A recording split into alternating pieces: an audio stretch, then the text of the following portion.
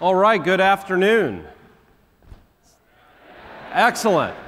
I hope everybody's had a great day. It's so great that you guys get together like this. It's really, really impressive. So I'm going to try to, tell some stories, entertain a little bit. We'll have some fun. We're going to talk about the journey we've been on at the Weather Company for really the last 4 years, transforming ourselves from the Weather Channel, basically a TV media business, into the Weather Company, which is a big data technology software business that was bought by IBM earlier this year. So we're going to go through that, and then hopefully we'll have some time for some Q&A. So we'll get around, and hopefully we'll ask some fun questions, and we'll make it interactive. So with that, we'll try to wake everyone up.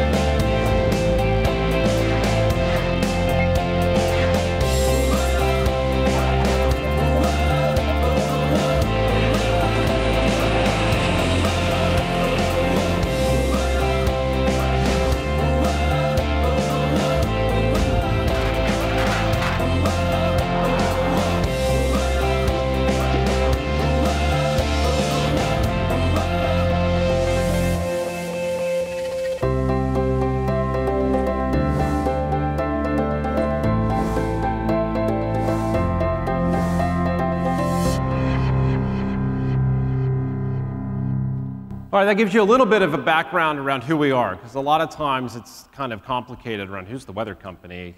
Some people know us for our mobile applications, some people know us for weather.com, but we do a lot. And so that Kármán line, which is 62 miles up, is really, that's all we've got, 62 miles between here and outer space, which really is what allows life to be possible here on Earth. So our job is to map the atmosphere. Google maps the streets. They take care of the roads for us and give us maps, and we try to map the atmosphere. It's very dynamic. Think about if all the roads were repaved and redone constantly. Mapping the atmosphere is a lot of fun. We'll also talk a little bit about my favorite airplane, the SR-71. Even though it really hasn't flown for 15 years, it still holds the official record for the fastest manned jet-powered aircraft. And I'll talk about why I think that's relevant to everyone that's in the IT industry, and why I think that aircraft kind of symbolizes what we all have to go through on a continual basis as IT professionals. It's not all happy days in IT. This was the architecture of the Weather Company in 2012.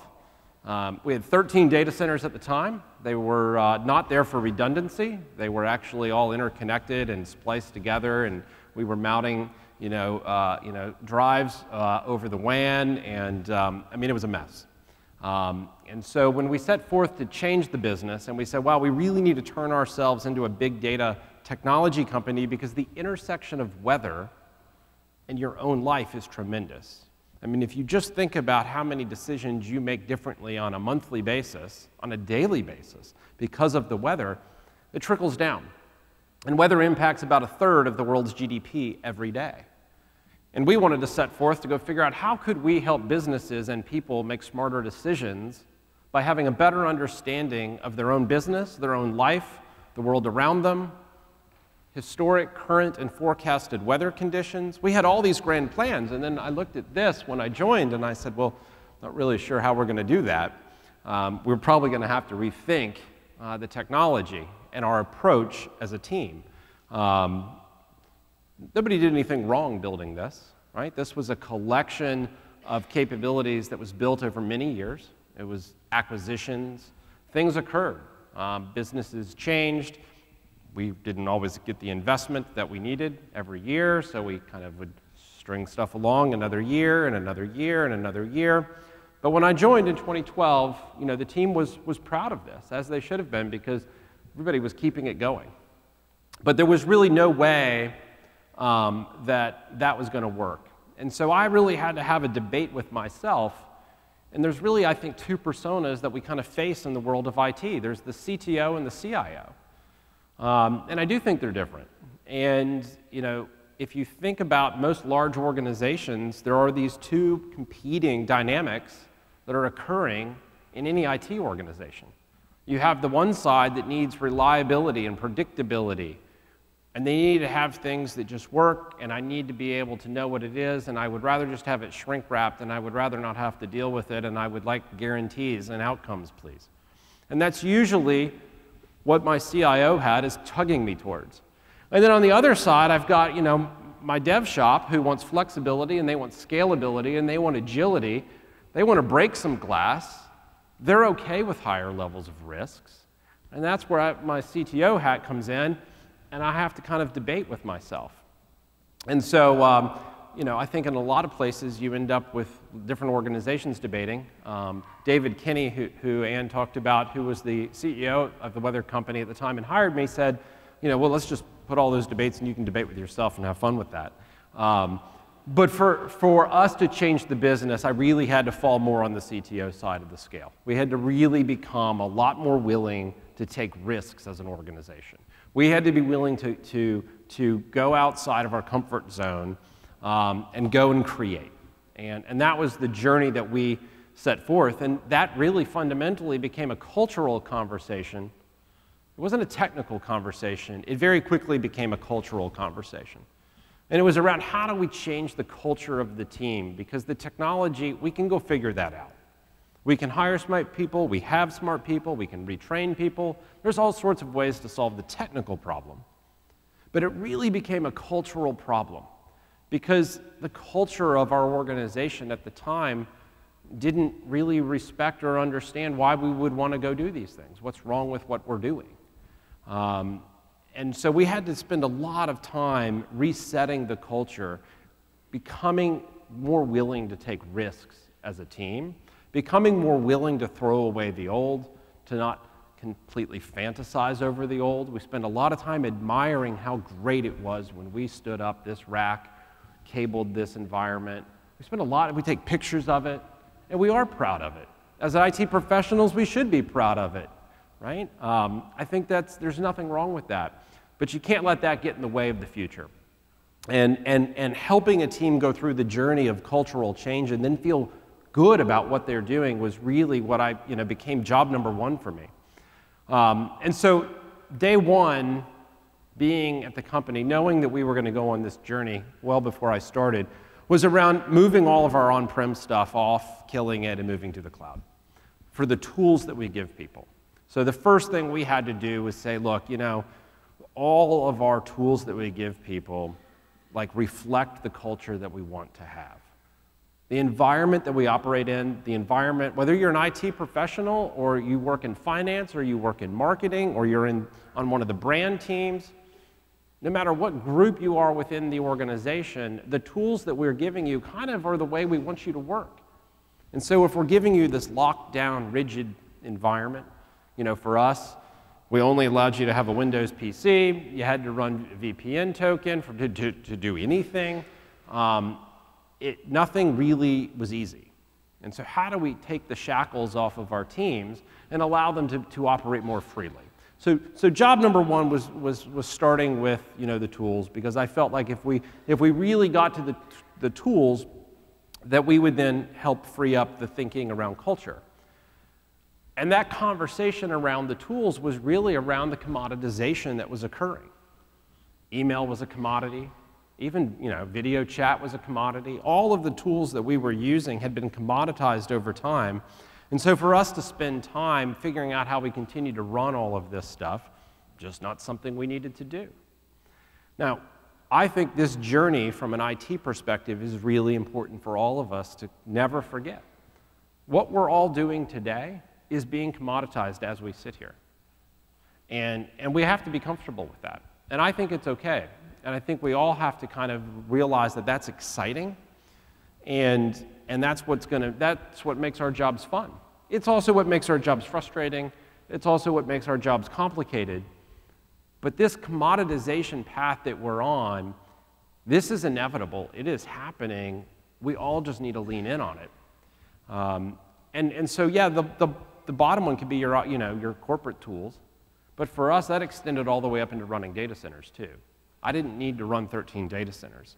In fact, if we wanted to reinvent our business and build this big data platform and reinvent forecasting, which we'll talk about, there was no way that I was going to be able to forget the money. Even with an unlimited sum of money, I wouldn't have the technical talent to be able to scale that quickly to run the old, build the new, and then deal with both simultaneously. And so we had to recognize that almost everything we were doing was a commodity at that time, and we had to face up to that. And that's a hard thing. That's a really hard thing as IT professionals when you recognize, wow, I've been doing this for 10 years and I'm the world's best at whatever, and now I'm not because I need to go learn this new thing, and I kind of almost feel like I'm starting over. The reality is you're not starting over. You know, what I have found is you carry everything you've done in your career along with you, and they all build. And just because you're not doing what you started doing 5 years ago and you're doing something new today, you're that much more productive and that much more valuable on the team. And so this journey that we were on around commoditization really forced us to change the engineering principles that we had within the team. Making sure that everything we did was aligned with the business. So we wanted to make sure we were never doing a science project. We didn't want to be off in a lab somewhere just creating something because we thought, whoa, poof, this is cool. And then everybody looks at it and says, well, that is cool, but I don't know what to do with that, and I can't commercialize that. So we had to be very financially disciplined as a team because we really wanted to go and do some big things, and we wanted to reinvent the company. And so every dollar that I could scrape together to invest in the new was really important. So we had to make sure that every single person, whether you were stacking a router, answering a support line, fixing a database, writing code, or managing people, I needed everybody to really know where we were going as a business. And so we masked transparency around the shift that we needed to go through. We had our burning platform as a business. You saw my burning platform from a technology standpoint, but we had a business burning platform too, which was the fact that TV wasn't necessarily a growth engine anymore. TV was going through its own decline, and it is today. In general, not just the Weather Channel, but in general, people are watching less TV, subscribing to TV services less. We had to burn that ship and move and focus on the future. And when we did that, that really meant that we had to create an organizational culture to bring all of our disparate teams together, to make sure that we didn't have any sort of organizational challenges or kind of rubs going on that were going to slow us down from the speed that we needed to. You can get stuff done when you have a lot of different groups, but as you probably know from your own personal experiences, it just takes a little bit more time. So we spent a lot of time making sure we got the organizational structure right, and then we needed to make sure that our technical roadmap was right. So how do we make sure that we are radically simplifying everything we do, avoiding vendor lock-in? Really key component for us was to make sure that we stayed vendor agnostic. And we'll talk about that and how does that carry through the implementation. But we wanted to make sure that we were not beholden to any individual vendor in the new design. And we wanted to make sure that we got away from kind of the old school thinking of SLAs and disaster recovery and my pager went off and I got to get on a bridge call. How do we make the entire environment more resilient? After all, we wanted to become the data platform to give the entire world, not just their weather forecasts, but their weather warnings, their alerts, safety information that absolutely saves lives every day. We took this very seriously. So there was a lot of work around kind of the engineering principles. Oops. I think I went, oh wait, no I didn't. So when you think about what we had to do to build out these capabilities, and you think about weather, for us, let me get the slide right, there we go. We knew that IoT data at its core was really the future for us. So if our core resource was the weather forecast, and it was all about creating a more accurate weather forecast, because with an improved accuracy in the forecast and improved precision, I could then do a lot more with it. And so for us, it was all around, wait a minute, all this new sensor data is coming in. We need to realize that we're not building a weather platform, we're building a data platform. And that's an agnostic data platform because we're going to get data from all over the place. Because I don't know what the next device is that's going to be cool, and I don't know what I need to collect it from next. And so whether I'm collecting data from an airplane, so we collect data from aircraft today. We power about 55,000 flights every day. Their flight plans, fuel load calculations. We do in-flight turbulence monitoring. That plane's accelerometers send us data in real time. We process that, and we'll manipulate and send back new and altered flight plans so that the aircraft can go around and find the smoothest air possible. So gone are the days where the pilot's having to radio down and talk to his buddies or call down and talk to a controller. You know, she can now just see on the panel of the plane that, oh, wait a minute, I have a new flight path. We're going to actually modify now. So that's all now computerized.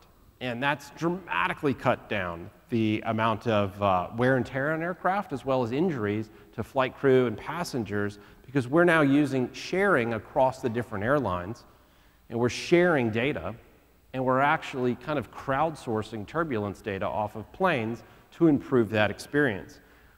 Flows through almost any device you can think of. So that smartphone in your pocket has a pressure sensor on it in many cases, and in many cases, if you've got our app installed, and I would guess probably 80 to 85% of you here today have our app installed. Thank you for sending us pressure data. We appreciate that. That helps us. That gives us about 40 million barometric pressure reports from smartphones every single day from around the world. And if you look at weather forecasting, all of this data starts to become valuable. Whether it's the plane up in the sky or the cell phone in your pocket, all of this can come together and help us have a better understanding of the current state of the Earth's atmosphere. Because we're not perfect. You know, I know you've got your umbrellas, and you know, we're not perfect on the weather forecast, and I apologize for that. You can, you know, throw stuff at me.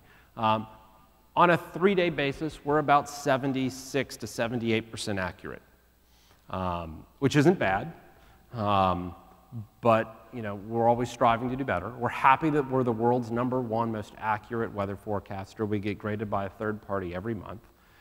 But usually when we get it wrong, it's because we don't have the right understanding of the current state of the Earth.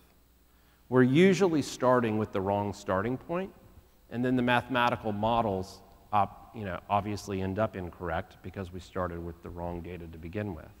And so a lot of focus and why IoT data and all the machine-to-machine data and all these sensors that are lighting up around us every day are so important is because having 530 million personal weather station reports that come into us every day, that wouldn't have been possible. There are 200,000 personal weather stations that are just out there that consumers buy, and they have them, and they report data to us. And that's incredibly helpful. In the United States, we have about 100,000 of the 200,000 here in the US. It's a big number. The National Weather Service has about 1,300 reporting stations in the US. So if you think about the difference in granularity from what the National Weather Service has to what we have, it's tremendous. If you look at the Bay Area, if you go through the Department of Defense, the FAA, and the National Weather Service, there are 14 true observation stations. Not bad. Get a good understanding of what's going on, but if you've spent any time in the Bay Area, you understand that there's a lot of microclimate situations going on in the Bay Area. You can literally go like 3 miles and you can go from 50 degrees to 80 degrees. I mean, it really is crazy. But if you have personal weather stations and you look at the full array of our data capabilities, 96 in the same area if we now include all that we can get from our crowdsourced environment. 96 gives us a much richer insight down at a localized level to understand what's going on. That really helps us create a much better forecast. And we knew that we had to continue to advance this because gone are the days where you look in the newspaper and try to find your weather forecast, right? We knew we had to get more specific. We knew that we had to make the weather forecast better. So today, we aggregate 170 different weather models on a continuous basis to create a forecast for 2.2 billion locations, and we update that every 15 minutes. It seems a little impressive, but let me tell you what we were doing 4 years ago.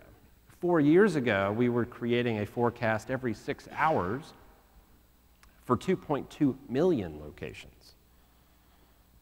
And so being able to now bring in all of these additional models and go from 6 hours to 15 minutes and go from 2.2 million locations to 2.2 billion, really important, really important. In the past, those black dots on the left, those are the observation stations. That is where we would have created a forecast. So that's part of the 2.2 million. If you looked across the globe, 2.2 million locations. So that's what you would get. And then if you needed information for a city, we would just extrapolate the data. We would look at an elevation change. We would look at how far are you from a true forecast point, and we would map it. And that's still today what a lot of forecasting companies do. But we looked at that and said, that's not good enough, because now everybody's got a smartphone in their pocket, and they want a forecast for right here, right now, where I am. Not a forecast for down the road, not a forecast for the nearest airport. I don't want a forecast for Boston Logan, I want a forecast for Cambridge. And I don't want an extrapolated one, I want a real one. So on the right, that's what we have today. So if you look at those dots, we are creating a forecast for every 4-kilometer grid point on the entire surface of the Earth, and we update that every 15 minutes. A fundamental change in how weather forecasting was done all over the last few years. So again, you start talking to the team around, wait a minute, this is the change we want to go through. This is what we want to, this is what we want to build. This is what we need to build. This is the kind of capability we need to have to be successful and growing in a thriving organization in the future. So we knew we needed to completely start over and build a data platform that could handle this. So we had to throw away the original architecture diagram. We had to completely start over with a new path forward. And so what we built was a completely open source based, with our own proprietary software in it as well, but mostly open source based data platform that today ingests about 100 terabytes of data every day from 800 different sources. And on the distribution side, we handle around 345,000 queries a second. And so when you look at the size and scale of that and the different types of data that come in, we have 26-odd different types of data: gridded data, key value data, time series data. We have kind of binary data. We have streams of data. When a radar dish sweeps, it actually sends a binary stream. We have to capture those packets, store them, and then rasterize that and turn it into the picture you see on a radar screen. We didn't want to build one of these for every different type of data. We knew that we needed to actually move ourselves completely into the world where we saw all data the same and recognize that we were going to just be getting into being a big data business, and that was fundamentally what we had to build. And so taking a team and recognizing that, yes, we're going to build this. It's going to run completely in the cloud. There's no origin infrastructure for it. We're going to run it in US on the East Coast, US in the West Coast. We're going to run it in Europe. We're going to run it in Asia. We're going to run it hot all of the time. We're always going to be in disaster recovery mode. There is no more failover. There is no more thinking like that. We're running truly a cloud-based data platform. Massive mind shift change that the entire team had to go through to think differently around how do we build that, how do we test for that, how How do we monitor that? How do we do deployments for that? Every single piece of our puzzle had to change. The entire culture of the team had to shift, and every tool that we used had to change. How we thought about that had to change, and we needed to embrace it and have fun with it. I mean, we only live once, so you better get up every day and love what you do. And so it was really important that the team really saw this, building this, and competing with the likes of Facebook and Google, who kind of run at the scale that we're talking about. We wanted to do that, but we wanted to rely on public cloud infrastructure, not build our own. And so it was a fun challenge. A lot of people got very excited about doing that. And so from my standpoint, the kind of culture that I needed to have was about being live. And so I like music. I like live music. I like going to concerts. I would rather go to a concert than just listen to pre-recorded music. I think it's more fun to be at a concert. So when I think about an IT team, I think for the last couple of decades, IT software vendors, IT leadership, just IT industry in general, has tried to figure out how to make IT be pre-recorded. How do we take what we do and put it in a run book? And how do we make it repeatable and make sure we do the same thing every time, all the time? And every time you hit play, I get the same thing. But as you spend enough time in IT, you realize you never get the same. The problem is never exactly the same thing twice. There's always a slight nuance, a slight difference.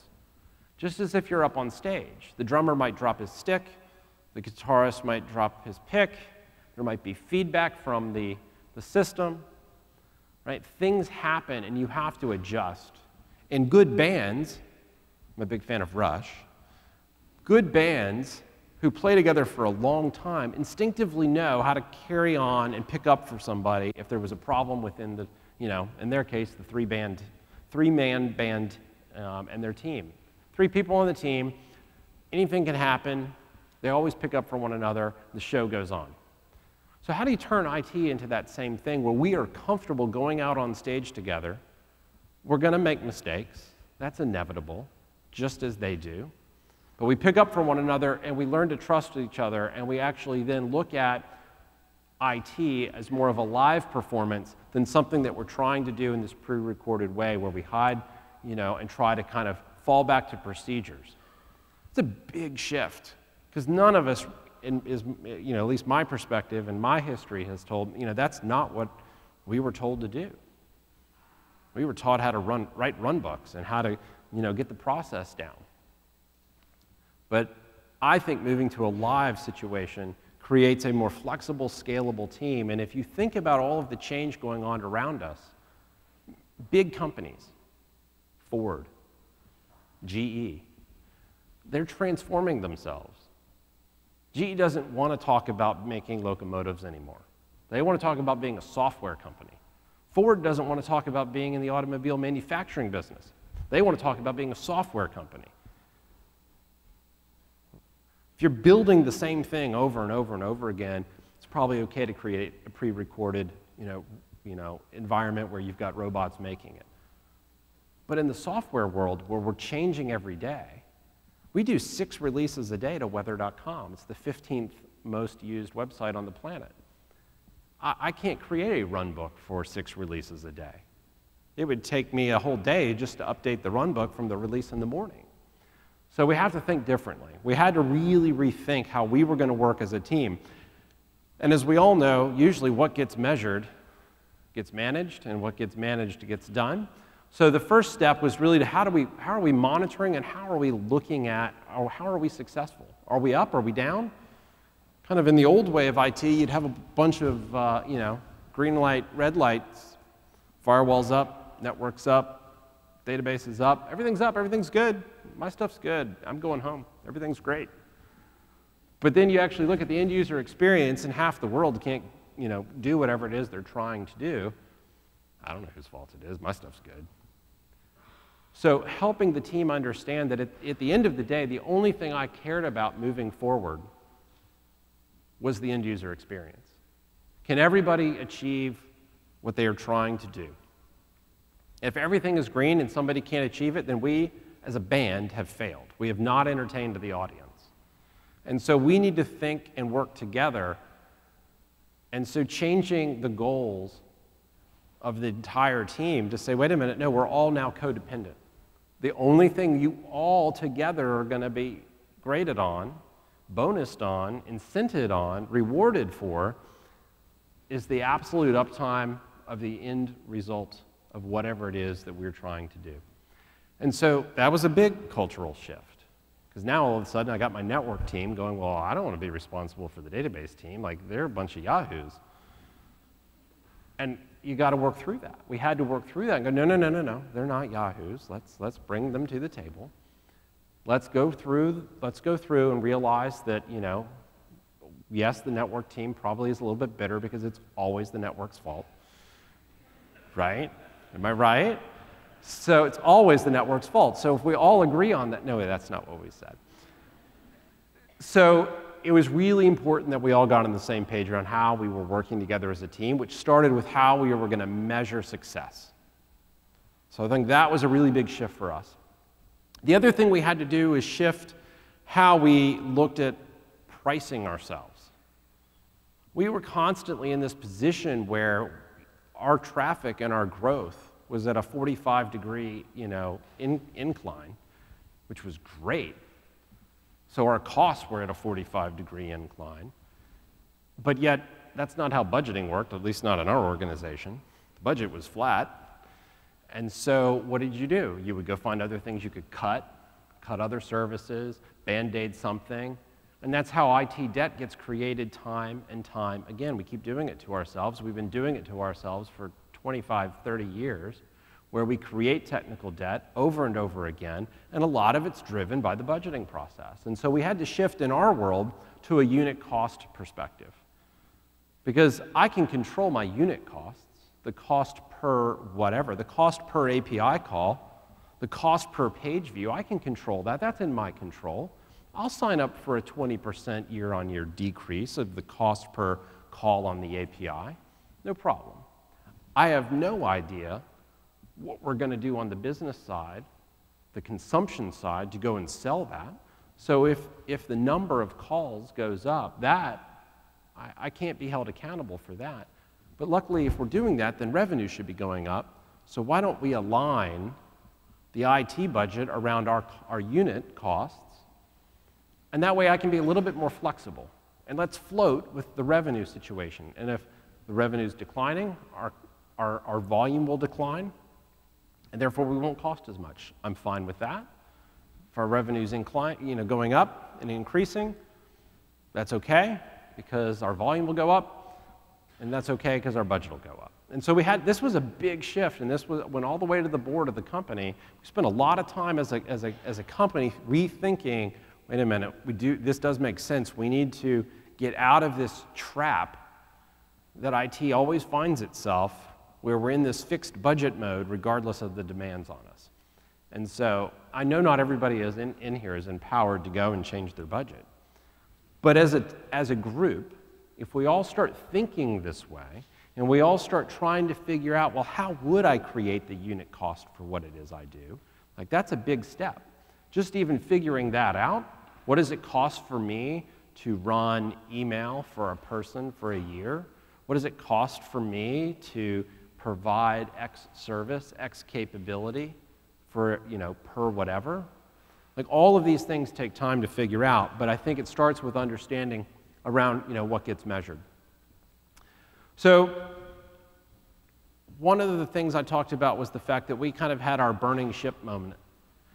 TV was declining. We knew we had to shift and become a big data technology business. We knew we wanted to make sure we could power airlines, insurance companies, energy trading companies, energy manufacturing businesses.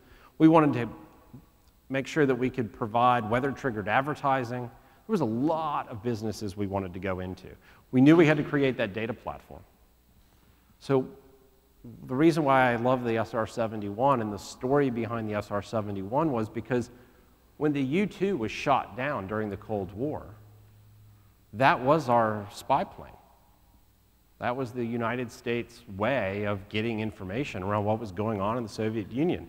Satellites weren't really there yet. So all of a sudden, this plane we thought was, completely safe from surface to air missiles gets shot down, and we had nothing. We were now vulnerable overnight. Big shock to our system.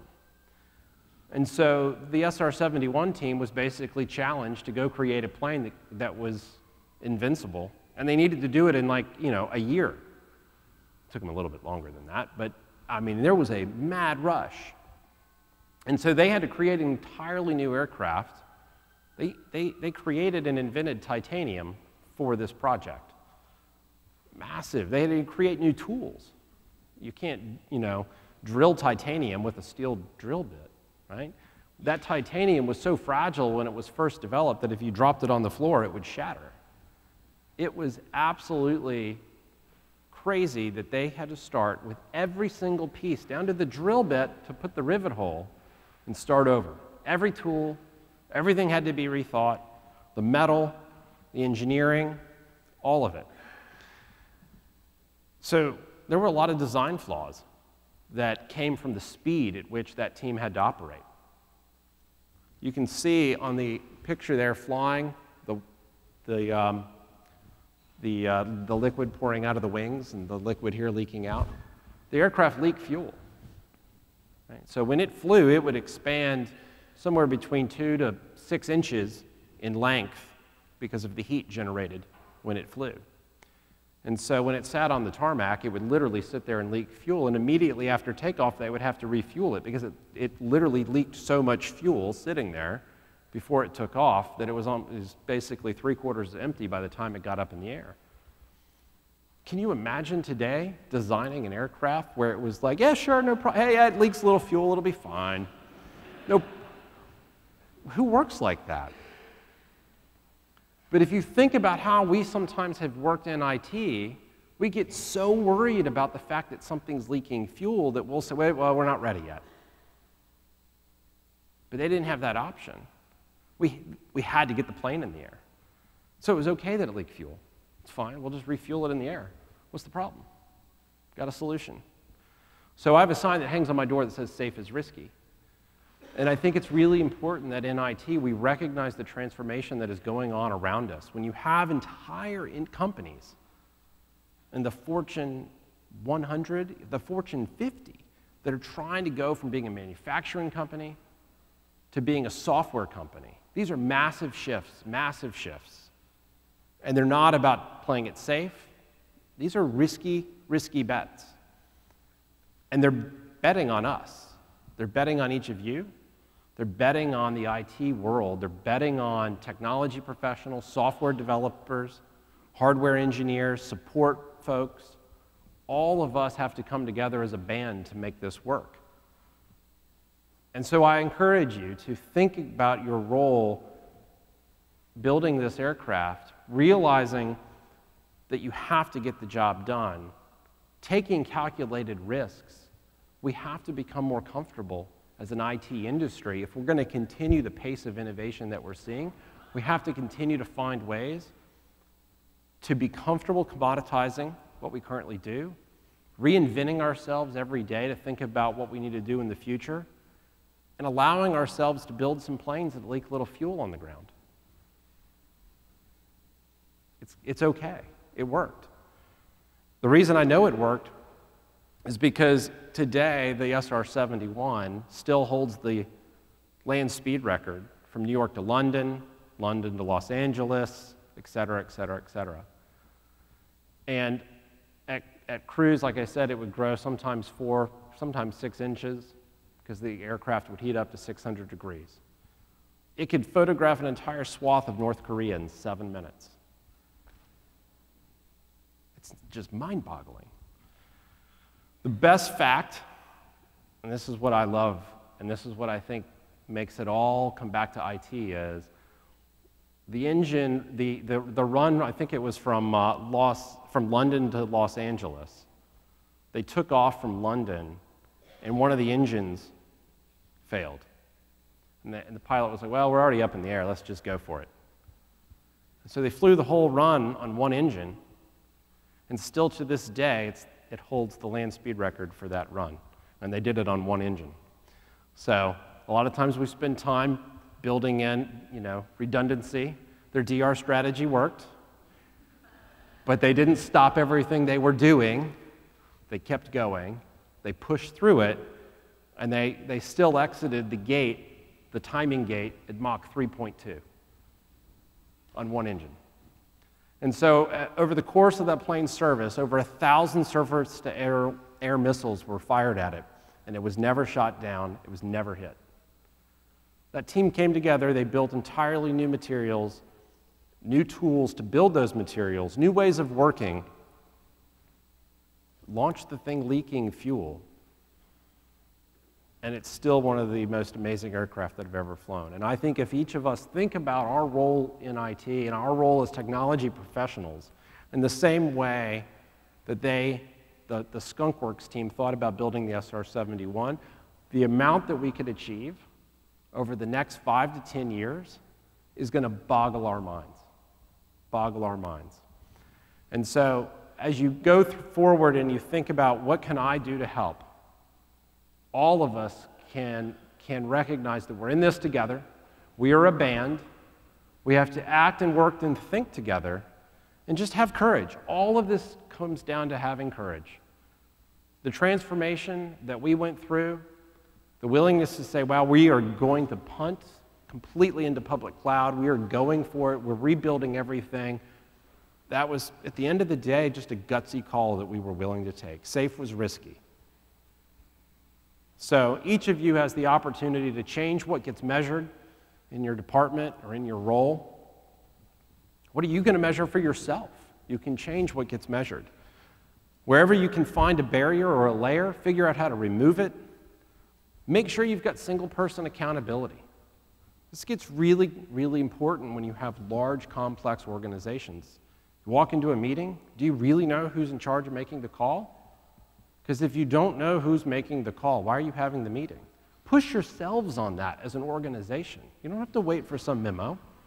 I mean, Ann will probably send a memo if you want her to, but like, push yourselves. Like, do you guys, are you aligned around what's going to happen? Play to your strengths, supplement your weaknesses. It's okay. We're not always the expert. It's okay where we are weak. Let's talk about it, and let's go figure out how we supplement it. Have the courage to decide. And in my case, I viewed my role mostly as being the chief disorganizer. Anytime I feel like something is starting to get kind of well-oiled, it's time to blow it up, because then we're not moving fast enough. So that's the journey we've been on. I'm not sure how much time we have left, but thank you for your attention. Hopefully that was entertaining, and happy to take questions if we have time.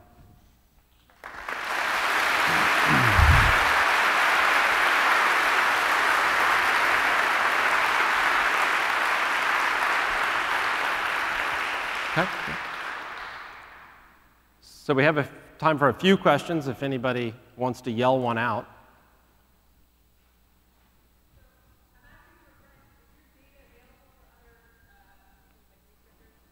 Yes. So the question is our data available? So we have about, on an average month, 20 to 25,000 unique individual developers active on the APIs every month. And I can circulate out, but if you go to weather.com, I think it's weather.com/data feeds off the top of my head. You can sign up and gain access right now. You can also just shoot me an email. I'm not sure if I have my last slide that has my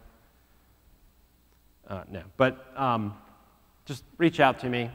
You can find me. And I can help you get access to it. We absolutely are happy to have people play with the data. We've got very rich data on current weather as well as forecasted weather. And we're very close in the matter of weeks to be starting to begin to launch a very rich, we've got one today, but it's not as great as we would like around the historical weather information. Yes? We are an agile shop, absolutely. The teams are all self-contained, so everything from development to QA to project management to DevOps. Every unit, every component, and every module of the system or the website or the mobile development team or the forecasting team, There's a lot of groups, obviously, that come together to make this happen. They are all responsible end to end for their own delivery. We do have an overlay around kind of operations and monitoring, but they're not there to actually fix anything. They're there to make sure that somebody's minding the store and to ensure that the folks that can fix it are working on it and we're communicating appropriately. But we run sprints just like everybody else does, and some sprints are super fast. You know, if you're working on weather.com or Weather Underground, you can work very quickly. If you're working on our aviation tooling, those sprints might be 4 months, just because of the certification processes that go along with getting things through an FAA certification process. So they vary, but yes, we are.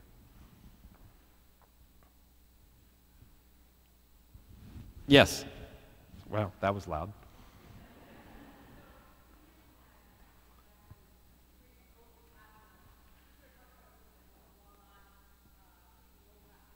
Yes.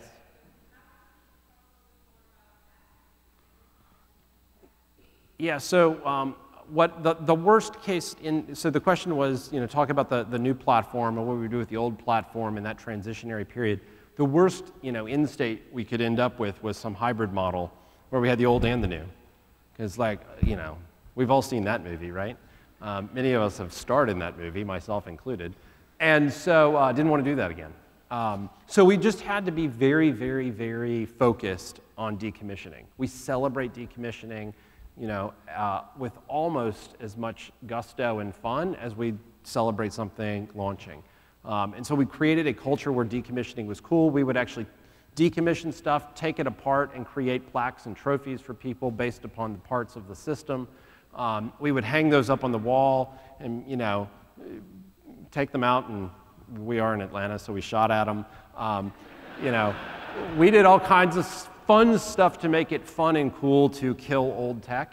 And so, I think it really became culturally exciting for teams to kind of win the charge of decommissioning. And so, basically we put the old system into as much of a maintenance mode as we could. We couldn't go dark because we were still running and operating a business, and we still had to deliver new capabilities while we were building the new.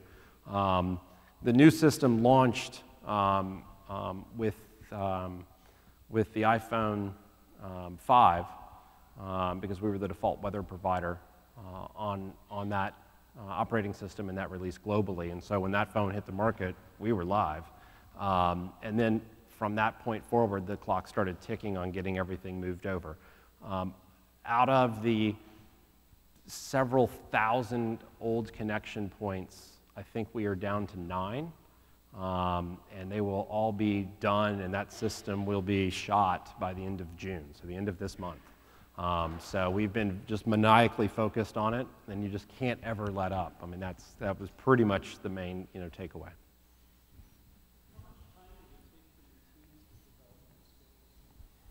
About a year. So the question was, how much time did it take for the team to develop the skills? It was really a year journey. You could look at it in tranches. And there were, to be honest, there were a fair number of folks who said, well, that's not for me.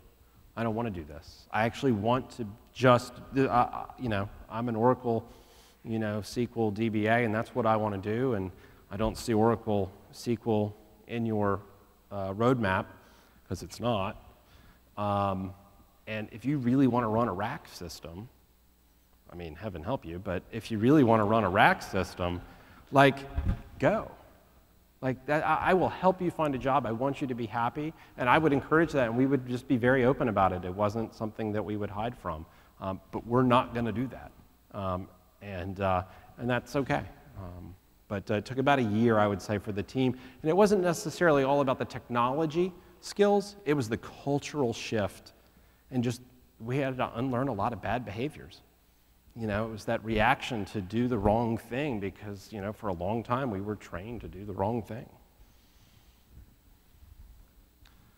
One last question. Come on up. What's the difference since the acquisition? What time does the bar open? As soon as I'm done. I'm standing in between you and the bar. Being a part of IBM is an amazing journey when you go from being a 1,400-person company to a 400,000-person company. You could probably just respect that there's nothing that's the same.